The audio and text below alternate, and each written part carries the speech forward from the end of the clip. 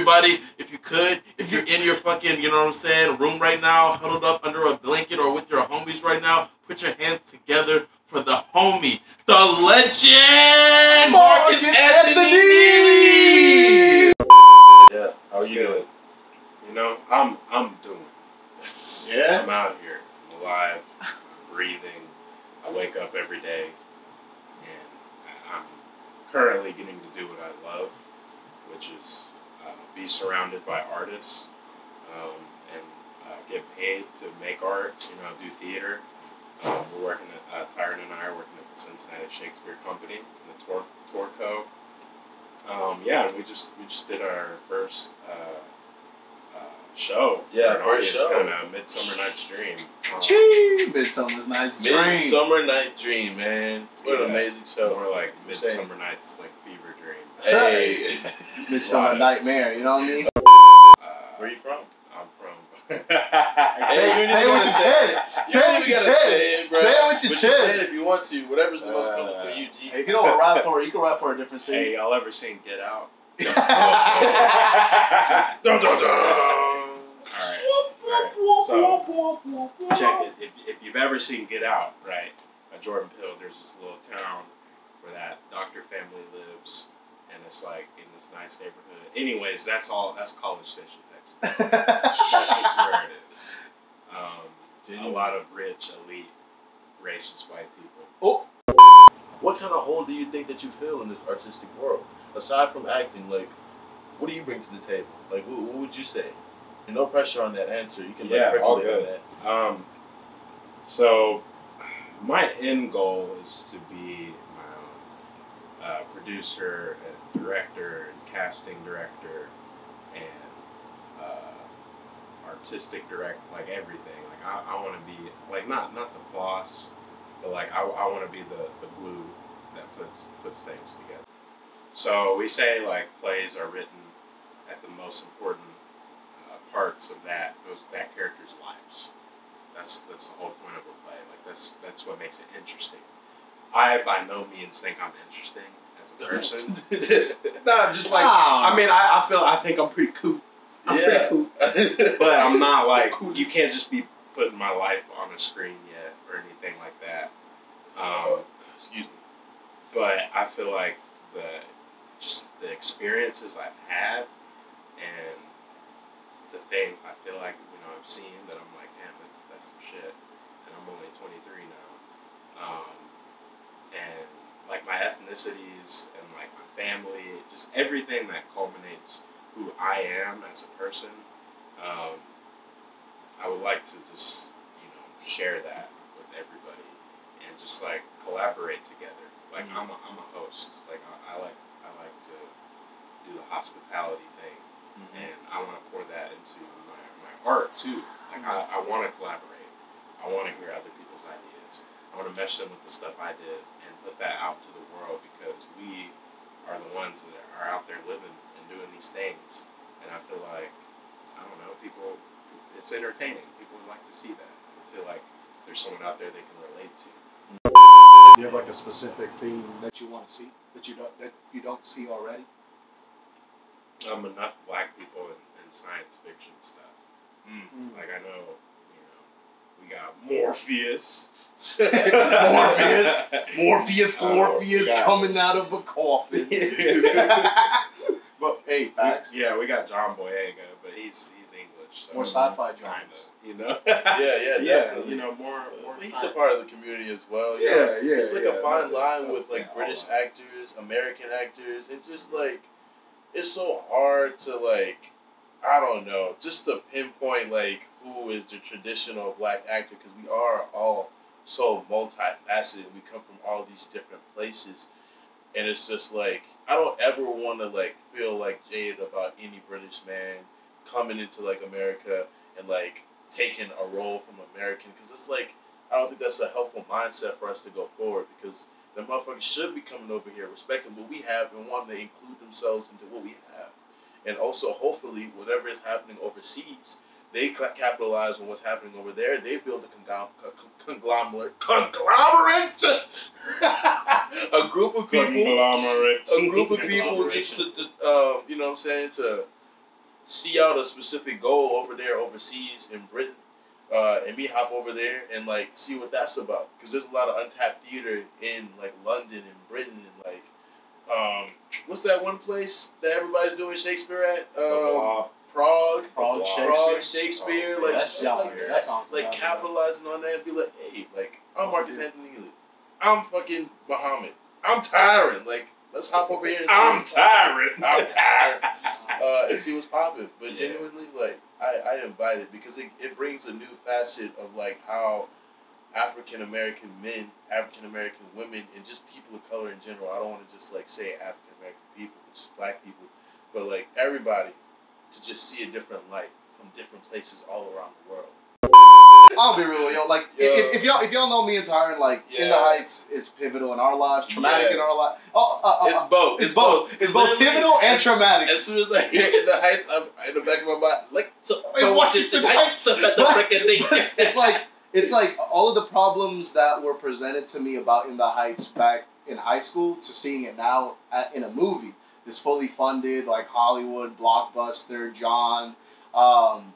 The thing that keeps coming to my head is that like where are all the darker melanated people? Like if it's stories. Don't say that. Like don't, you know what I mean? But it's like this video but is it's like, gonna get taken it's down. like- Cancelled. It's like a story about the Dominican people, but there's no conversation on Afro Dominicans, which is like a large majority of this whole culture of Dominicans. Yeah, you know what I mean? Literally, I was first introduced to like Afro Dominicans and people from And Afro Latin. in baseball. I was like, yeah. that's a black man, and he got a like Hispanic last name. I'm like, whoa, how does this work? And so it's that and then aspect. you like find out more, and it's like a large part of this community. No, I mean, if I'm being honest, like it's because like the Latin, predominantly the Latino community is low, and Spanish and Mexican, there are a lot of prejudices there against black people, and I'm speaking. That's just for me. hey, that's same in Indonesia, bro. Like I mean, darker skin toned It's Indonesians are same too. But just like as you mentioned that, though, Colorism. 'cause Like you my whole are- family I grew up with, they're it's all Mexican. Hispanic, yeah. So how has that been for you being like black and Hispanic? Who am I? Hey, for real though. I'm an actor. I can be. Yeah.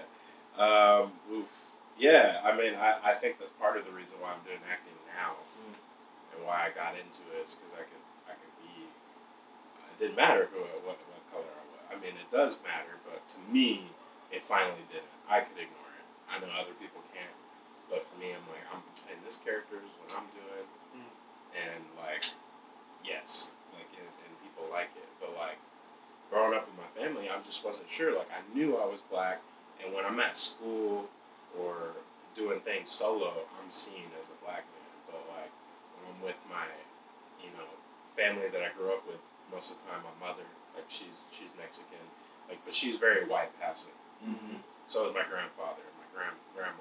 Like, literally all my brothers and sisters, like, all white passing, but they're Mexican.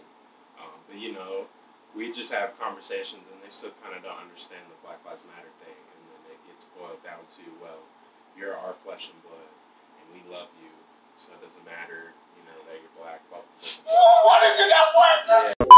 I remember one of our earliest conversations of like why you began in acting, and you just said it earlier, was because it allowed you to be in a space where you knew who you were.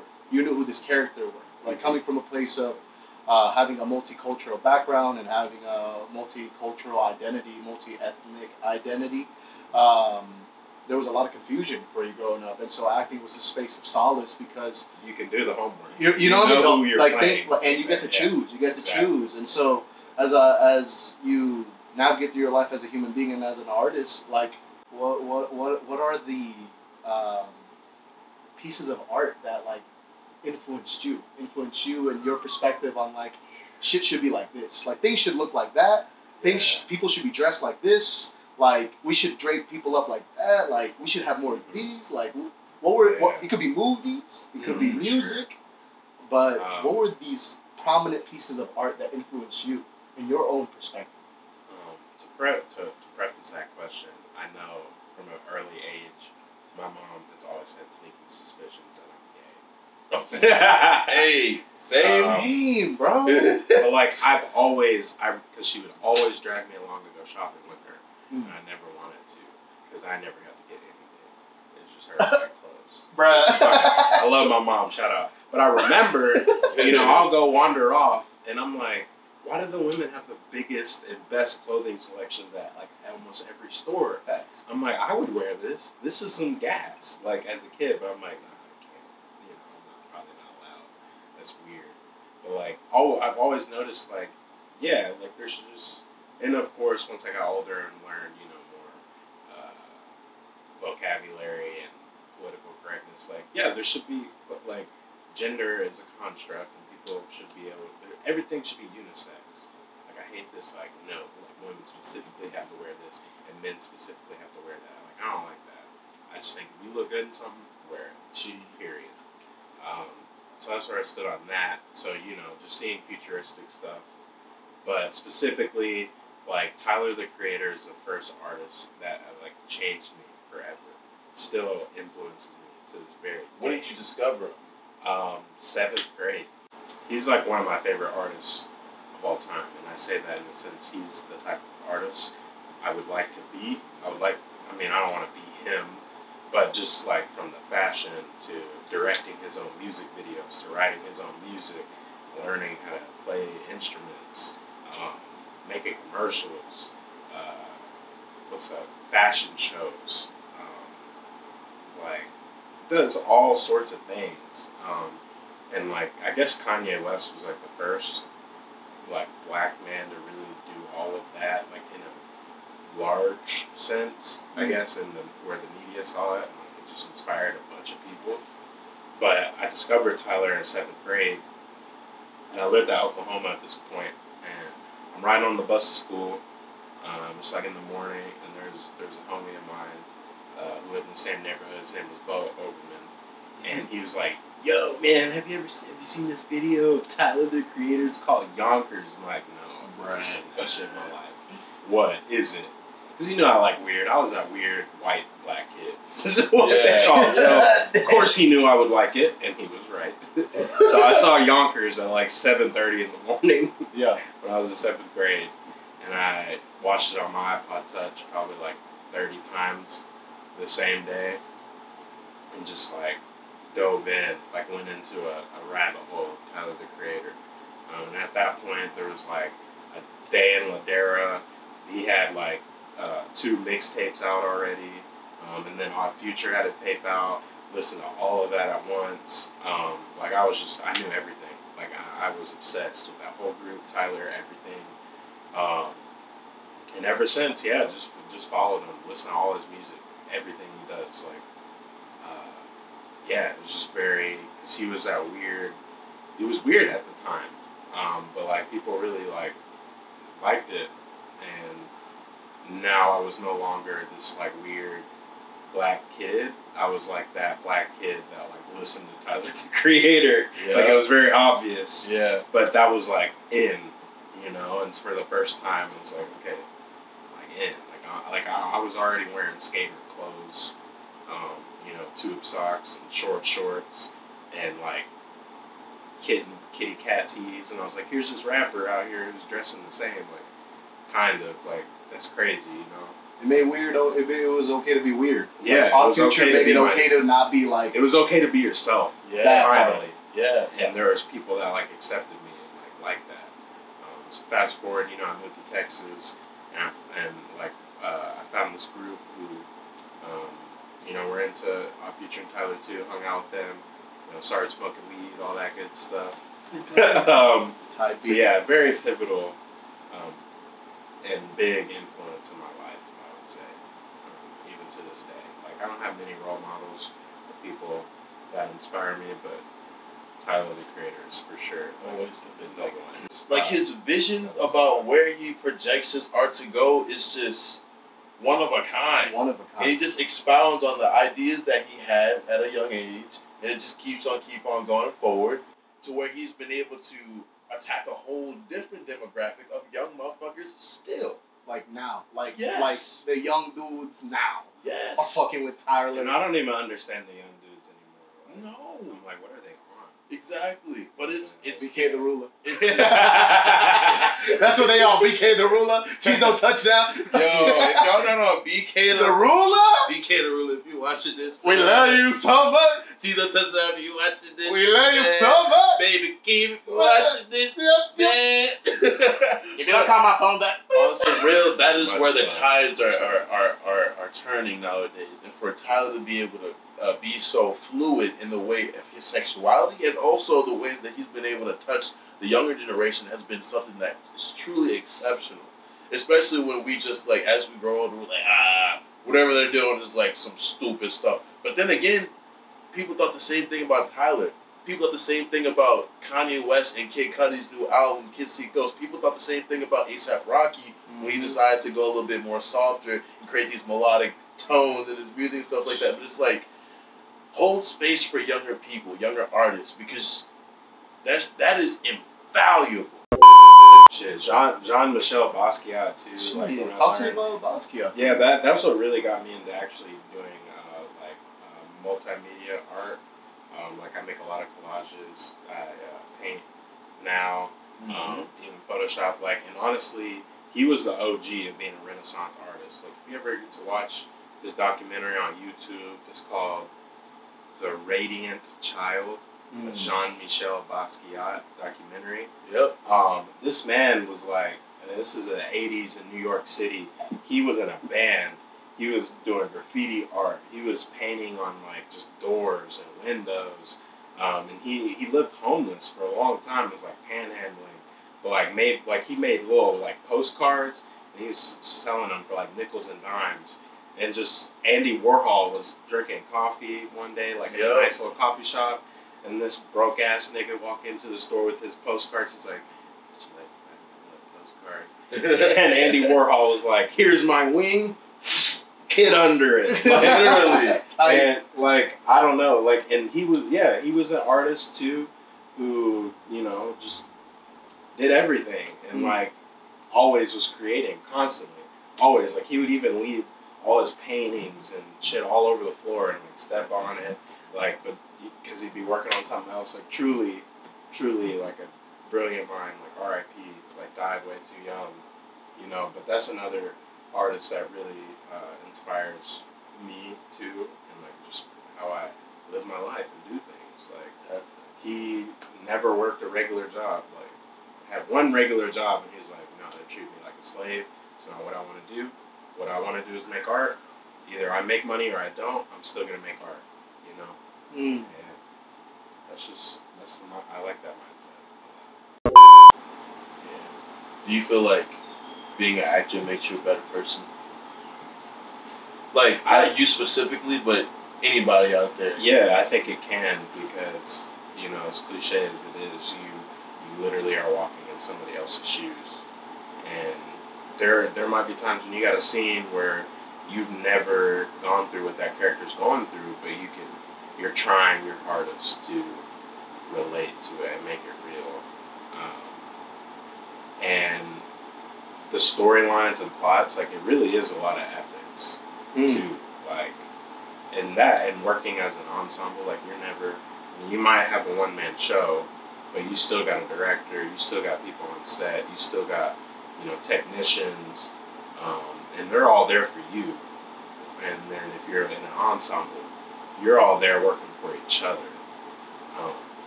Yes, so I do believe, being an actor really does influence, and artists in general too. I think collaboration is very important. Definitely. And it helps you hear other people out and work with other people and just be more patient. Believing in yourself. Believing in the things that you have vested inside of you to be storytellers, period. And that's all you need. And the wherewithal to just go out and ask people, like, hey, like, I really want to tell this story. And if you could just, like, work with me, I'm flexible. I'll adapt. But I just really want to, like, have my name, like, on it. And I want to be able to write it. I want to be able to film it, whatever you do. And just, like, see it all the way through. Because that is a really beautiful, transformative experience for you as an artist to be a part of. Just to put your work out there. And let that keep the ball rolling. As you gain more notoriety, as you gain more money to, like, get the equipment that you need. It's a beautiful thing, bro. And also, if anyone ever needs any of our equipment, bro, like, if you ever see faces anywhere, bro, like, just walk in, man. You need to record something, we got you. Yeah, you need to freaking edit some Johns, like, we got you. Like, that's, like, truly, that's what faces is. Like, that's the foundation of, like, the world that we want to live in the future. Because there wasn't enough of that when I was younger.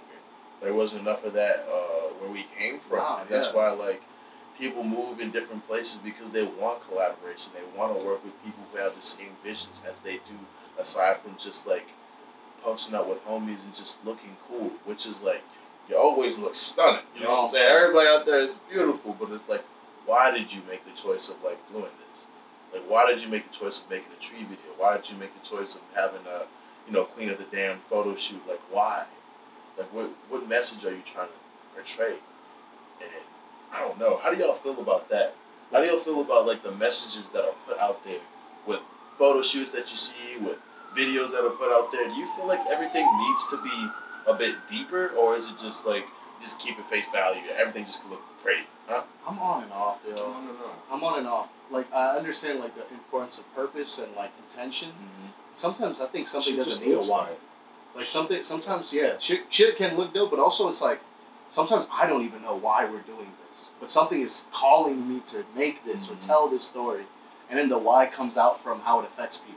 Yeah. And it's tough because it's like, I want to come in with more intentionality. I want to create work that isn't just a throwaway. It's not just like, we're recording this just so we have a fucking verse. No, it's like, why'd you make this song? Like, who is this song for? Like those are important.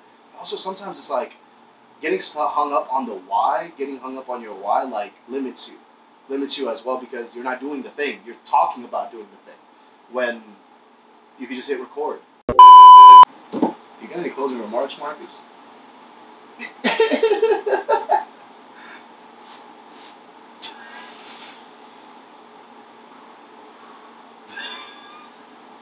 My closing remarks is, I love both of y'all, and I'm glad that y'all are out here in Cincinnati. And I hope that the rest of y'all's time here will be good and fruitful, and we'll make some dope shit. And to all you people watching, thank you for coming and listening, if you're still listening to this point. So I know y'all got short attention spans. But yeah, man. And to all the people that follow us on Patreon, we just want to say, like, a tremendous thank you. Y'all have no idea, like, those Patreon subscriptions literally be making all of this possible. And so if you want to support us in a more tangible way, subscribe to our Patreon. You'll get exclusive access. You'll be able to connect with me, Tyren, and the rest of the Faces Network more directly. And also, like, if you don't want to, you don't have to. Like, fuck with us. Spotify, like, YouTube, Instagram, _XX Faces, XX_ on everything, TikTok. And if you can think it and dream it and believe it, it's possible. Your words are power. Don't ever forget that. Period. I trashed it. I crashed it. I bashed it on the side of the brake. I bashed it and I hit on my brakes. Damn.